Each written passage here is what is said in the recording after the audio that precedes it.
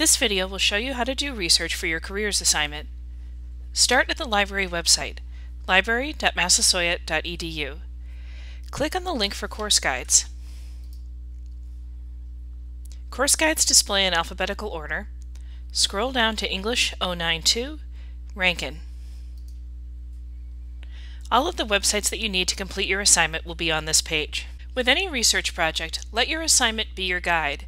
This will tell you the information that you need to find. The best place to start for career information is the Occupational Outlook Handbook. This is produced by the U.S. Bureau of Labor Statistics and has reliable information. When you get to the Occupational Outlook Handbook homepage, type in the career that you want to find in the search box next to the website title. Select the career from the list that best matches the careers you were matched with. From this page, you can find the education required, skills required, work experience required, the demand, and also annual income. As you scroll down the summary page, if you want to look at any of those items in more detail, click on the link. When you're using information for a paper or an assignment, it's important that you cite the information that you find. The Occupational Outlook Handbook provides a citation for the information on their site. At the bottom of your careers page, you'll find the suggested citation. You can copy and paste this into the works cited list that will go at the end of your paper. Once you have gathered information on careers from the Occupational Outlook Handbook, your assignment also asks you to find job postings. In the Job Posting Websites box, you can find a list of suggested posting sites. As an example, I'll do a search on Indeed.com. Type in the job title that you want to find, and you'll see a listing of jobs in your area.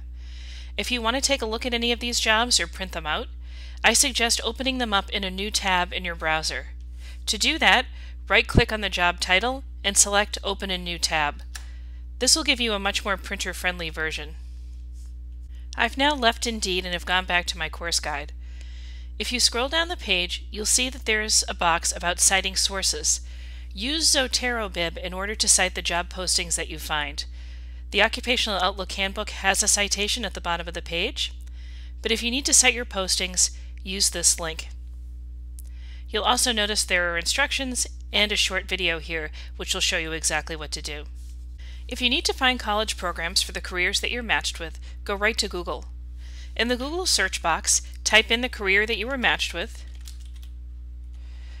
If I was matched with nurse, I would look for nursing programs near me, and that tells Google to look for all of those college programs in your area.